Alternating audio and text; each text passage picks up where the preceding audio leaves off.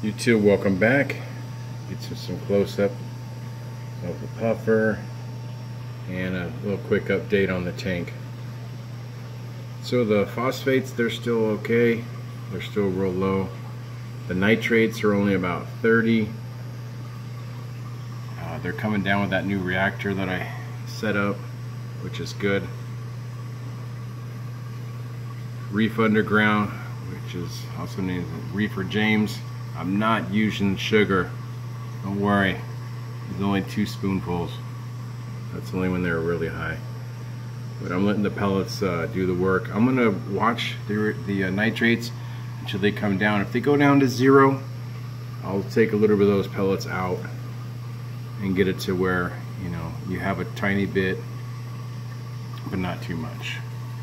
I understand the pellets can strip the water of all the nitrates, and you want a little bit, and also with the phosphates too. So if next time I check the phosphates, if they're still 0 or something like that, then I'll reduce that the media in that reactor. But when I first started, I put the recommended dosage, and in a couple of days they came down, so that was really good. These guys look like they're irritating each other, fighting a little bit. So the tank looks really good. Everything's doing okay. I've got the bubble algae on the other tank.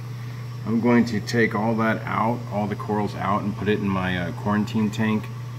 And I'm going to take all the gravel out, get rid of it, go bare bottom in that tank, which it'll look cool. It's white, so all the colors will kind of pop with that white bottom. And I'm just going to go that route. So I'm going to take all the corals out. I'm going to put those, dip them, put them in a bucket, scrape off all that green bubbles, algae off. I'm hoping that it doesn't come back. Everyone's telling me it has spores, which I've known.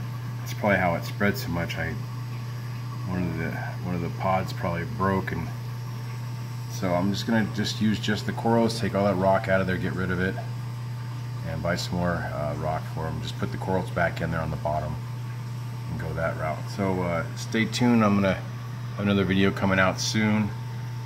I don't have time yet to do the UV sterilizer, but I will. And I think I might do the sterilizer, have that up and running before I do that with that tank. So let's say, you know, maybe I'll have a chance of it killing some of the spores if they start spreading everywhere. So I'm going to leave you with another close-up of the puffer. These fish are just amazing.